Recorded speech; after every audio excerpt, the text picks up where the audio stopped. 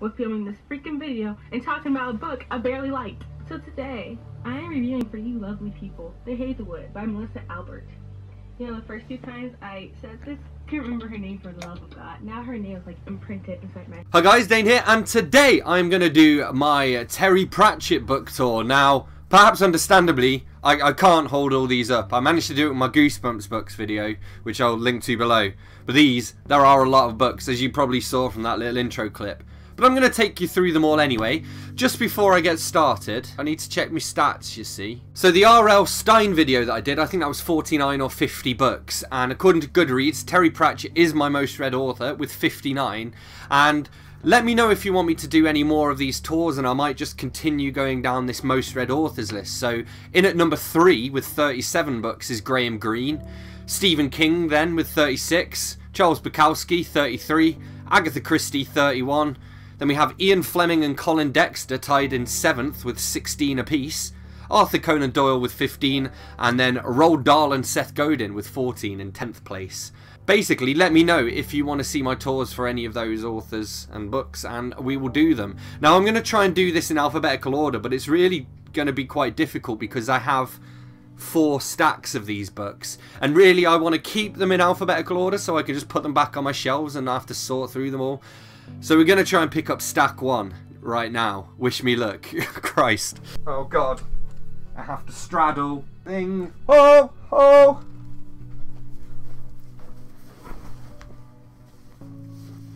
So here are the first, what's this? This is about 10, maybe 11 books. So we'll start with these ones. And I'm not going to go into huge detail about all of these books because I don't want this video to be super long. But I am going to give you my own personal highlights when we get to them and whatnot. So we'll start with A Hatful of Sky. This is a Tiffany Aching book. It's the second book about Tiffany and the We Free Men. And yeah, I quite like the We Free Men books. Then we have Carpe Jugulum, which is a Latin phrase. If you translate that, it means go for the throat. This is the 23rd Discworld novel, but the first to star vampires. And Mightily Oates has not picked a good time to be a priest. He thought he'd come to Lancre for a simple ceremony. Now he's caught up in a war between vampires and witches. Some of these I read years ago. This one isn't even a Discworld book. This is Diggers. This is the sequel to Truckers, which is one of the Gnomes books. And that's basically like a fantasy trilogy that's a bit like... It reminds me a bit of The Borrowers, except it's with little gnomes. So here they are literally in a digger. I don't know whether you'd call it a digger in America. What would you call that? I don't know. Let me know with the comment. Is that still a digger in America, or would you call it something else? And we have Dodger. So this is quite a recent one, and I feel like this. Yeah, this isn't Discworld either. This is. I'll read you at the top. It says Dodger is a tosher, a sewer scavenger living in the squalor of Dickensian London. Everyone who is nobody knows him. Anyone who is anybody doesn't. And yeah, this was quite a fun one actually. So this one functions as a standalone, and if you're into like Victorian stuff and like steampunk and all that kind of stuff, you probably quite enjoy this one. I should point out as well, all of these books, I have read all of these books. That's why he's my most read author. Then we have Equal Rites, which is one of the first Discworld books. It doesn't actually say on the back which one. I think it's number 3 or 4. So this is book number 3, and this is what's cool about this actually. This is first published in... Let us see. Hey Google, when was Equal Rites first published? On the website history.com, they say, first proposed by the National Women's Political Party in 1923, the Equal Rights Amendment was to provide for the legal equality of the sexes and prohibit discrimination on the basis of sex. To read more, look for the link in your Google Home app. Sometimes the voice changes, which is weird. So Equal Rites, published in 1987. I found it on the inside flap. We're fine. So before I was born. I think it's the 8th son of an 8th son becomes a wizard. And in this case, the 8th son of an 8th son actually turns out to be a female. And she wants to be a wizard. And everyone knows there's no such thing as a female wizard. But now it's gone and happened. And there's nothing much anyone can do about it. So this is a great little book. It's got witches in it, which is good, but equally, it has, like, sexism and commentary on that, which is great, and obviously what Pratchett himself is best at is making a commentary on the real world, you know. Then we have Eric, which, this one is one I've mentioned to Miriam from Between Lines and Life before, because this is a take on the Faust story, follows Eric. Eric is the Discworld's only demonology hacker. Pity he's not very good at it. So Eric tries to summon a devil and basically get some wishes. He says nothing fancy, to be immortal, rule the world, have the most beautiful woman in the world, fall madly in love with him, the usual stuff. But unfortunately, instead of summoning up a demon, he accidentally summons Rincewind, and yeah, then they go through a ride through space and time, and this is noteworthy for being by far the thinnest of the Discworld novels. Aha! Feet of Clay. This is one of the ones that really made me fall in love with the series. This is a Sam Vimes City Watch, Ankh-Morpork City Watch novel, and well, here we go, let me read the start of it. There's a werewolf with pre-lunar tension in Ankh-Morpork, and a dwarf with attitude, and a golem who's begun to think for himself. But for Commander Vimes, head of Ankh-Morpork City Watch, that's only the start. Now, the great thing about the Discworld is you can literally pretty much start with any book. They all kind of function as standalones. There are series within these series, as you'll notice as I go through all of these. And Feet of Clay, I would say, is definitely a good one to start with. Any of the Ankh-Morpork City Watch ones, really. Those are my favourite by far. And Sam Vimes and Lord Vetinari as well are two of my favourite literary characters. Then we have Good Omens, which is by Terry Pratchett and Neil Gaiman. And actually, unfortunately, I didn't like this book very much. And it kind of put me off Neil Gaiman for a while. Blurb here, it's quite a short one, so I'll just read it to you. According to the nice and accurate prophecies of Agnes Nutter, the world's only totally reliable guide to the future, the world will end on a Saturday. Next Saturday, in fact, just after tea. Then we have one, I actually only hauled this one recently. This is Going Postal, and this is a Moist von Lipwig story. And Moist von Lipwig is basically like a former con man who ends up in like positions of power. So in Going Postal, he ends up running Ankh-Morpork's postal system. And again, what's great about it is that Pratchett's just so good at like mirroring the real world, and just some of the things like the post office's motto is great, and they go through this backlog of letters. Then they get this like some quite touching moments when people receive letters that have been held up in the postal service for like 40 odd years and stuff. Then we have Guards, and this is another one of the Ankh-Morpork City Watch novels. This is a fairly early one. It's probably, I don't know, book 11 or 12, something like that. Oh, it's the 8th Discworld novel, it says. Guards is the 8th Discworld novel, and after this, dragons will never be the same again. If you want dragons in a city with like a cult kind of organising all of these dragon attacks, this book is for you. And then last in this little pile, because for obvious reasons the next one wouldn't really plop on top of this pile, we have Hogfather, and this is Pratchett's take on Christmas. So we see throughout Pratchett's Discworld books that there are such things as small gods. Basically, if enough people believe in a god, that god will just pop into existence. And this is actually a story of what happens when the Hogfather disappears, and obviously without the Hogfather there can be no Hogsmas, no Hogswatch, sorry. Yeah, this is a good one to read around Christmas, and again, you can read this as a standalone if you are new to Pratchett's work. I think I read it in like August. You can read it year round. Alright, I'm going in on number 2 of 4. Oh god. This one I cannot lift up in one go, there's no way. Alright, so next up we have Terry Pratchett's Hogfather, the illustrated screenplay by Vadim Jean, mucked about with by Terry Pratchett. And it's a bit knackered because it's been on my shelves for a while, but it's all the screenplay of the adaptation, some stills in it, that kind of thing. Basically, a few of the Discworld novels have been adapted into, I guess you'd call them almost made for TV movies.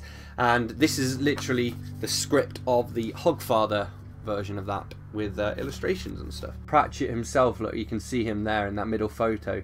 He made his own appearance in the movie as a toy maker. Okay, then we have I Shall Wear Midnight, which is a Tiffany Aching novel. Not too much to add to this one, really. I would say, actually, it took me a while to get into this mini-series, but then once I did get into it, I did start to really like Tiffany Aching as a character, and I think it's about, in this book, where the tides changed for me. It says, somewhere, sometime, there's a tangled ball of evil and spite, of hatred and malice that has woken up. And it's waking up all the old stories too, stories about evil old witches. A terrific Discworld tale filled with Terry Pratchett's inimitable blend of wit, insight and magical storytelling. Then we have Interesting Times, which is a Rincewind novel. This is actually set in the Agatean Empire, I believe, which is the oldest and most inscrutable empire on the Discworld. Basically, it goes into revolution brought about by this revolutionary treatise called What I Did on My Holidays. And basically, this guy went to Ankh-Morpork from this like sheltered civilization that's kind of based on China, really, China's feudal system. And he goes back and just tells people what's out there beyond the wall, and it causes this revolution to happen. And Rincewind is along for the ride for this. We get Cohen the Barbarian and his silver horde of old elderly barbarians as well. It's just a cracking book, and the title of this comes from the urban legend that there's an old Chinese curse which is "May you live in interesting times." And Rincewind doesn't want to live in interesting times. He just wants to chill with his wizard hat with 2 Zs on it. Then we have Jingo. Jingo is basically about the Discworld goes to war. Commander Sam Vimes of the Ankh-Morpork City Watch finds himself being kind of sent out. Unfortunately, he's also His Grace the Duke, Sir Samuel Vimes. So he finds himself being sent out basically to where this war is about to break out as like a diplomat. But he's the least diplomatic person ever, so it's very interesting. This one's kind of a tale of global intrigue. I believe the premise here is that like this lost island, a bit like Atlantis, rises up from the sea, and so obviously everybody stakes a claim to it, and yeah, it just follows the crazy things that happen after that. And we have this is a little hardback. This is Johnny and the Bomb. So Johnny and the Bomb is another little mini trilogy that he wrote, and I guess they're more for young adults. So if you're a young adult reader, definitely check out specifically Only You Can Save Mankind, which I'll get to in a bit. But basically, Johnny Maxwell is this teenage kid, and he goes around with his friends in our world rather than the as opposed to the Discworld, and they have little adventures.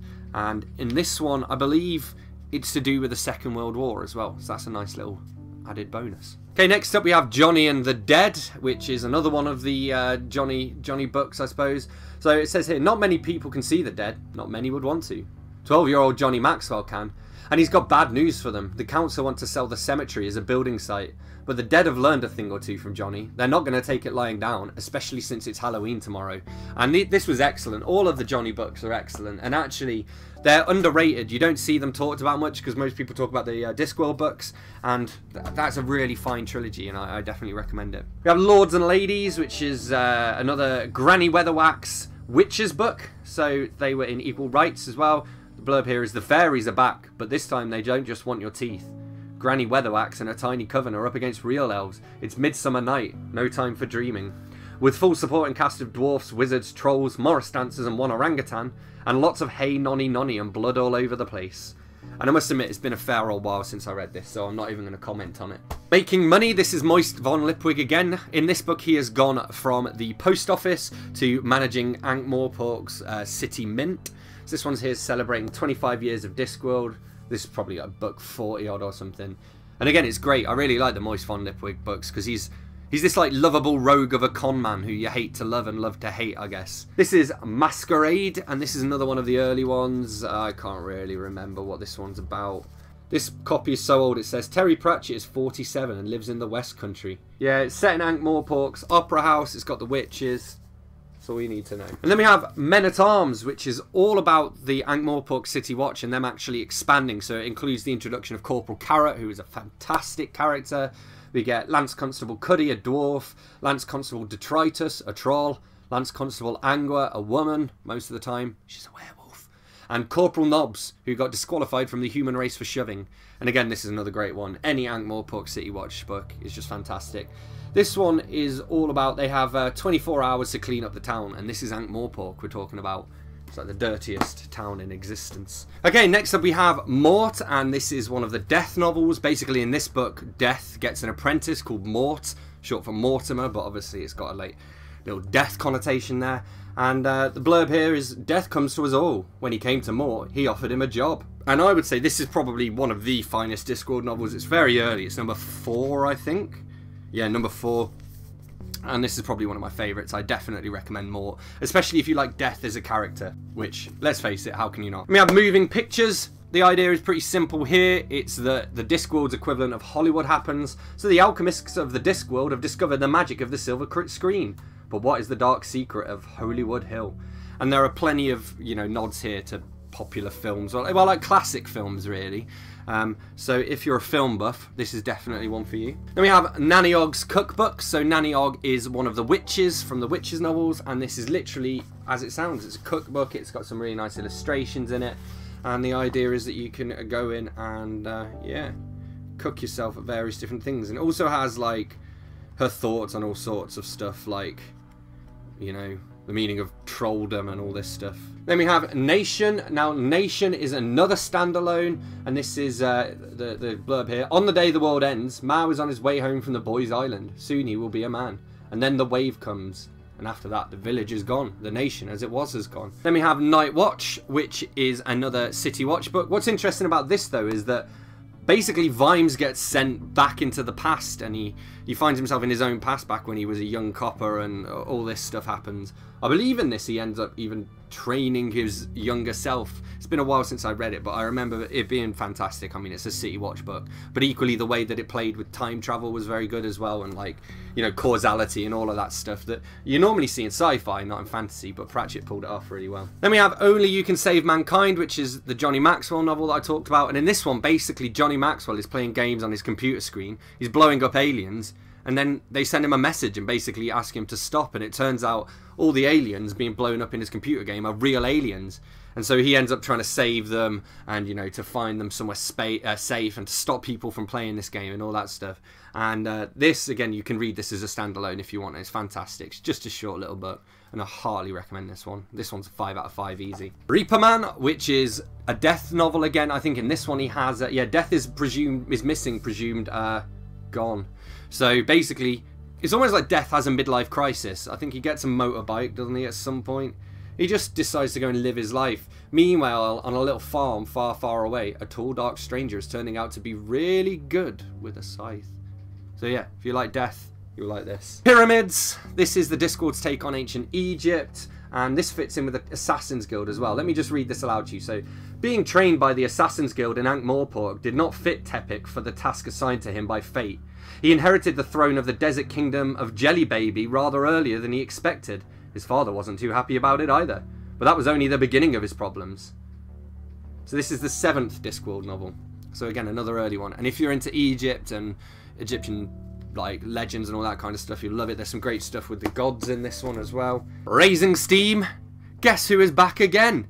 It's bloody, what's his name? Moist von Lipwig. And in this one, he teams up with this engineer called Dick Simnel.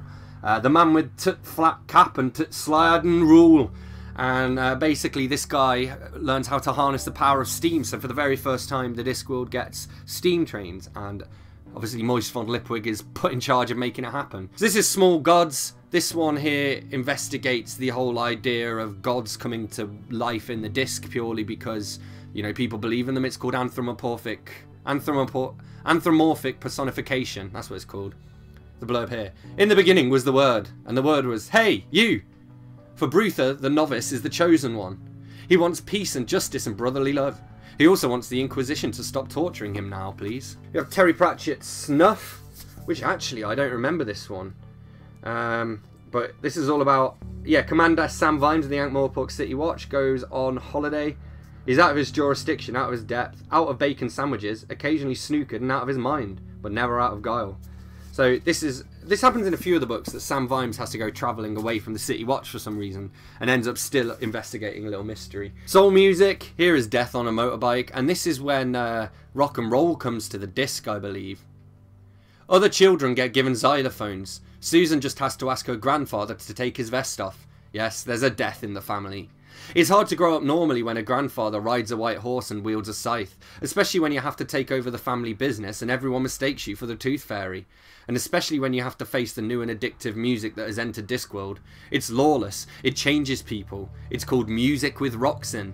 It's got a beat and you can dance to it, but it's alive and it won't fade away. And we have Sorcery, and this goes back to what I was telling you earlier about the 8th son of the 8th son becomes a wizard. And this is 8th son rather than 7th son, by the way, because on the Discworld 8 is the magic number. So the you know, you have octagons are the lucky shapes, and there's an 8th colour, the colour of magic, called octarine. And anyway, Sorcery is about the 8th son of an 8th son of an 8th son. Now wizards usually don't have 8 children, but this wizard did. And because he's the 8th son of an 8th son of an 8th son, he's not just a wizard, he's a sorcerer because he can tap into the source of magic. Then we have Strata, which is another one of Pratchett's non-Discworld books. This is more sci-fi, so this is for you, Todd, if you're watching.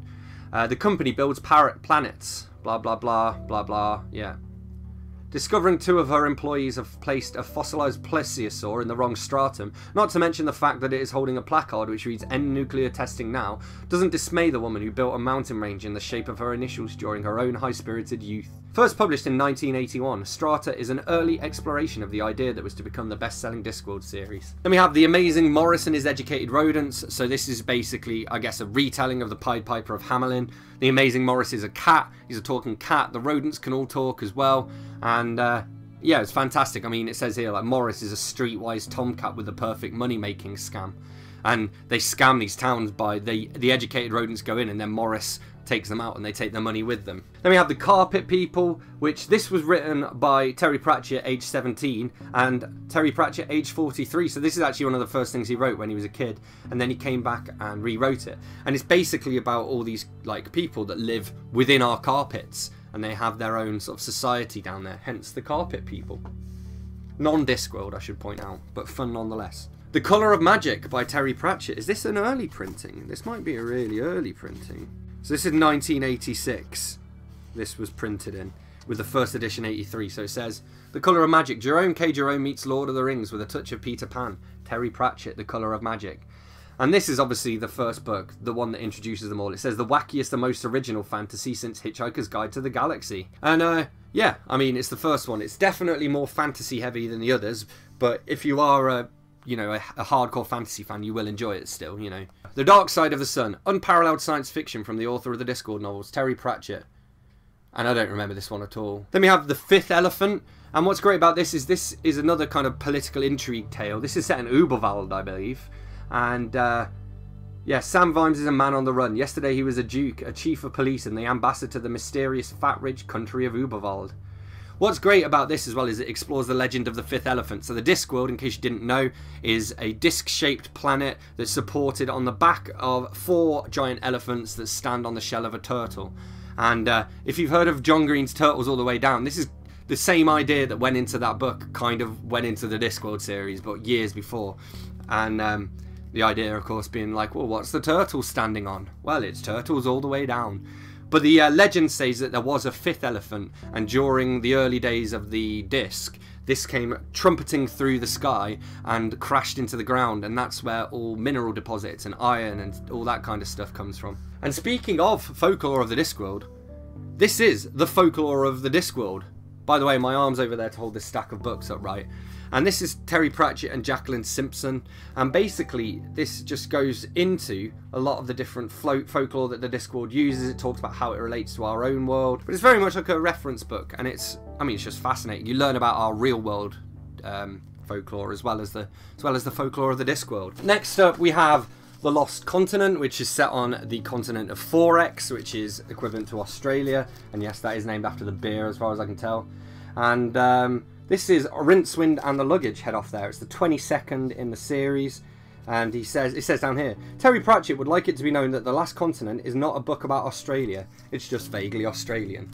So yeah, it's a good one to read if you're an Aussie, I guess. And we have The Last Hero, a Discworld fable, illustrated by Paul Kidby, who's done a lot of these illustrations. And it's basically exactly as you might imagine. It's like an illustrated story. It's bloody massive as well. This is Cohen the Barbarian and his Barbarian Horde. Like I said, they are all older gentlemen. So yeah, this one's a lot of fun because it's a bit different to a lot of the others as well. The Light Fantastic. This is book number 2 in the entire Discworld series, and this follows Rincewind again. There's not much I can say about this because I did read them in pretty much in order. I read a few out of order and then started back from the beginning. So it's been a long time since I read that. Then we have The Science of Discworld by Terry Pratchett, Ian Stewart and Jack Cohen. We have The Science of the Discworld 2, The Globe by Terry Pratchett, Ian Stewart and Jack Cohen. And then we have The Science of the Discworld 3, Darwin's Watch by Terry Pratchett, Ian Stewart and Jack Cohen. And these books are all great because they're the scientific equivalents of the folklore of the Discworld books. And yeah, you know, what's great about these actually is they also have stories from Pratchett within them, so it goes like one chapter is an original story from Pratchett and the next chapter explains all the science behind it, and it's just really well researched, and all of these books are fantastic, and I believe there's a fourth one that I haven't read yet as well, but I'm getting there. Alright, next up we have The Streets of Ankh-Morpork, being a concise and possibly even accurate map of the great city of the Discworld, devised by Stephen Briggs, assisted by Terry Pratchett. So this is cool because it folds out in two, and this here on the left is like a little booklet, and it gives you a written introduction to the map project and gives you a guide of what all the symbols mean and all that stuff. And then this bit here opens out and you get, bollocks, I hate maps, I hate them so much. You get a map of the city of Ankh-Morpork, which is very cool. And very difficult to put back away again. Then we have The Truth, and this follows a character called William de Worde, who's kind of based on William Wordsworth, I guess, except what happens to him here is he actually founds the Discworld's first newspaper. This is the 25th Discworld novel, and it's kind of a game changer in terms of, I think this is one of the first Pratchett books where it witnesses the introduction of a modern feeling technology. So you get the newspaper here, later on you obviously get the clacks, the steam train, like all of this stuff. But I thought this was really cool, and it was interesting to see they get a guy called Otto van Schreek, I believe he's called, and he's a vampire iconographer, which basically means he's a photographer. The only problem is every time the bulb goes off, it turns into a pile of ash.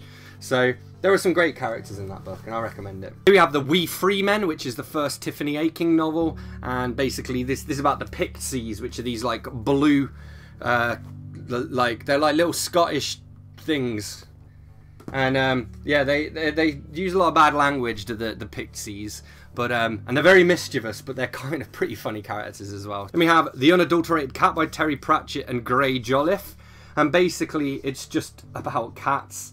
And so this is perfect for if you have a cat of your own, as like little illustrations and stuff. Non-fiction, I guess, but it's kind of it's a funny book about cats that Terry Pratchett wrote, basically. What more do you want? I should point out these aren't even all of his books. I'm still missing about 10 maybe, but I'm getting there slowly but surely. I don't want to buy the rest of his books too quickly now, because obviously there aren't going to be any more. This is Terry Pratchett, Alan Batley and Bernard Pearson, The Unseen University Cutout Book, and basically you can build your own 3D model of the Unseen University. However, I didn't do that.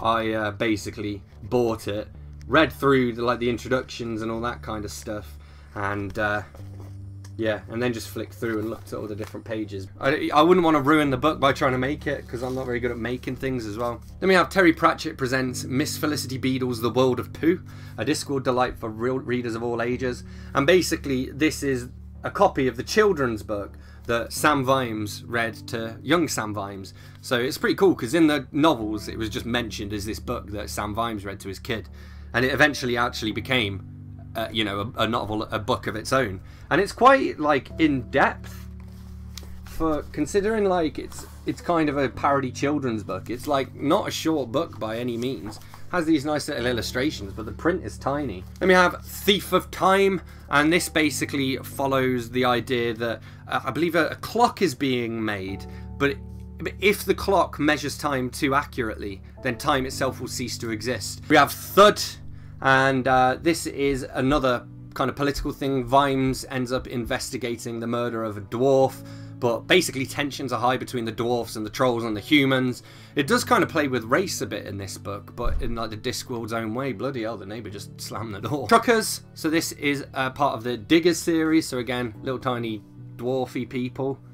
So politically incorrect, I can't say that. I think they're called gnomes. Unseen Academicals, this basically takes the Wizards of Unseen University and has them playing football. I can't remember why, but this is basically what happens when football comes to Ankh-Morpork. There's the librarian who plays in goal. Don't call him a monkey. Don't call him a monkey. Then we have Wings, and this is the final title in the Gnome trilogy, and this is, as you can see, it's got a spaceship on the front. I don't know if you can see, it's not very in focus, but whatever, it's that kind of cover.